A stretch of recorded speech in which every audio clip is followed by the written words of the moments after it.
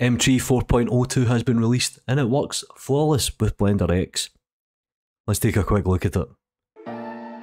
Alright guys, how's it going? I hope you're doing very well. Now before we begin, let me quickly recommend, if you're wanting the fully featured Mtree or modular tree, you're probably best rolling back to 2.93, generating your tree there and then exporting out the asset.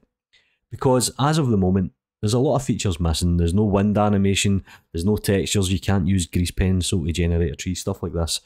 But it's starting to look pretty good and I can see the direction the developer's taking it in. So let's quickly jump into Blender and we'll give it a quick spin. Now, when you install the add-on, you might want to enable the legacy nodes. In order to do this, you go to Edit, you go to Preferences, you go down to Experimental and you can see here Geometry Nodes Legacy. Now, I don't know if this is going to trip the developer up later down the line because obviously geometry nodes change the fields. So hopefully he's going to catch this and hopefully it's going to get better. But it's pretty good for generating quick trees.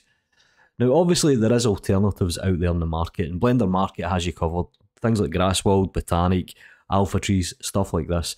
So you're not really backed into one corner for generating trees. But what we need to do here is change the editor type. We'll go to Mtree. We'll generate a new node and let's quickly zoom in and we'll quickly add in the mesher node and this is the tree mesher node and let's zoom in so you can get a better view. Now pretty much like building a tree, what we need to do is we need to press Shift A and S and we'll search for the trunk. We'll connect the tree to the trunk. It's pretty much building it from the ground up, please excuse the pun. Now nothing actually happens here until you actually generate something in terms of the node, so we can change the seed and you can start to see that it's building the tree. Now we have a few parameters. We can change the length, the start radius, the end radius, shape, stuff like this. Up attraction, so that's essentially gravity. So let's change the up attraction and let's make it slightly bendy, and let's delete the default cube. Now obviously the next thing we need is branches. So we can press Shift and A, S to search and we can select branches here. And we can connect it to the tree and again we can change the seed and there we go, we're starting to get some realistic branches.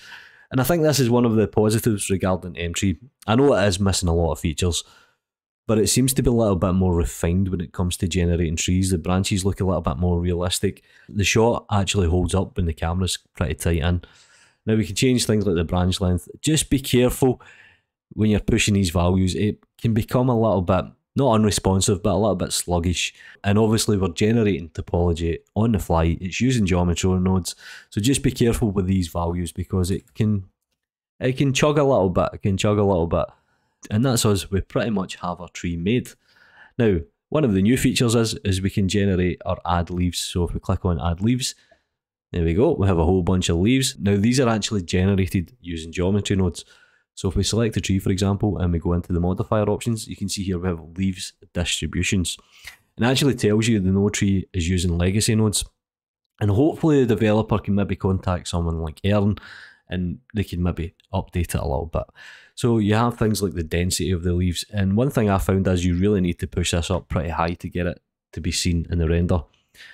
And obviously we can change things like the leaves if we go into the geometry nodes.